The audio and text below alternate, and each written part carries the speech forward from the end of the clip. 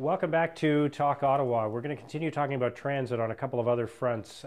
Let's start with the deal that was negotiated with the Amalgamated Transit Union, which basically means there will be labor peace. There won't be another bus strike. I think everybody is pretty happy about that.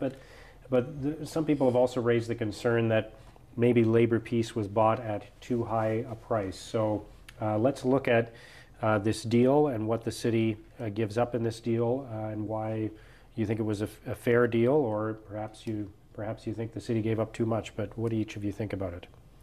Well, I think it's a fair deal that respects inflation, in fact, below inflation.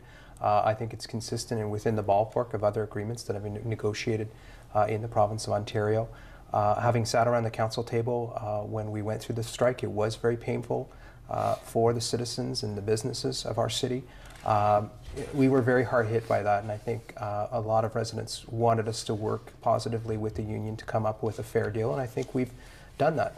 I have heard people say, well, other levels of government are coming in at different rates. Well, these are levels of government that have the ability to really legislate rates of pay. The province, the federal government, they have ability to do that. The city does not.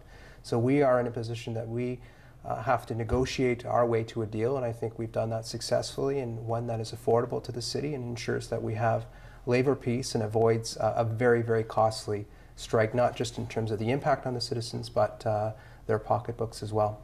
But increasing wages by more than 2% a year over 4 years is higher than what's happening at the federal government and what's happening in other places, and many people would say in the private sector as well.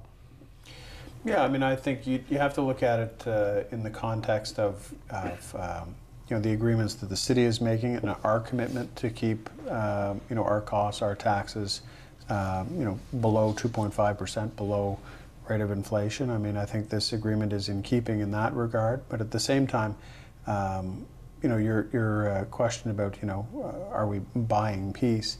I think there's been a change. There's been a shift in the tone with which communication happens between the drivers and the mechanics, the unions and the city. And it's been a positive change. I mean, this is the first time in over 20 years that we've reached an agreement before the agreement expired, which I think, bears obviously, it's a good omen for a positive relationship for the future, which benefits us all.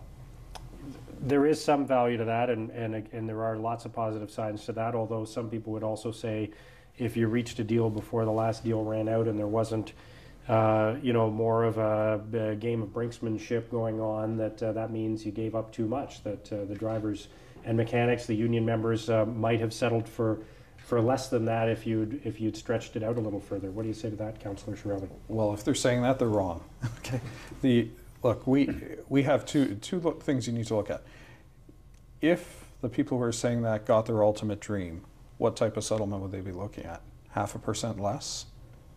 Maybe. So you look at what you're getting for that 0.5%. First of all, you're coming in the middle of the pack across Ontario in terms of settlements in transit. So we're not on the high end, we're not on the low end, we're right in the middle. But we're at a fresh point at OC Transpo where we have Mr. Manconi coming in, taking the reins. He's making a huge effort to build employee morale and to build a relationship between management and the employees. And he's making great ground on that. And if we can reach an agreement before things become hostile and help build better morale at the organization, that's going to be better for everyone who's a transit user, and it's going to be better for taxpayers in the city. And people get to look to the next 4 years for the first time. They get to look 4 years in advance and say, there isn't going to be a strike in the next 4 years. And we're going to pay an average increase to our employees. And I think if you ask people, would they take that deal? If you asked them that a couple of years ago, they would have said sure. And so I think it's a great deal. Now, there's been a lot of focus on the labor, on the wages in this agreement, but there are other elements of it as well. So on the scheduling issue, what exactly has the city agreed to here in this new deal?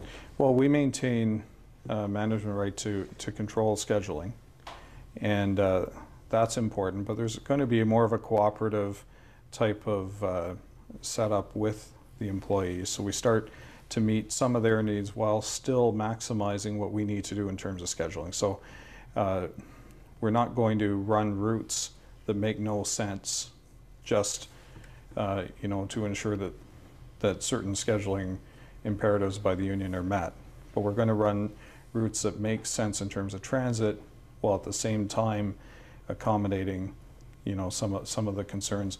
Mr. Manconi has the personality that meshes beautifully with what our needs are at this time, and I think by endorsing what he's doing and supporting this settlement, we're going to have a much better OC Transpo in 4 years than we had 2 years ago.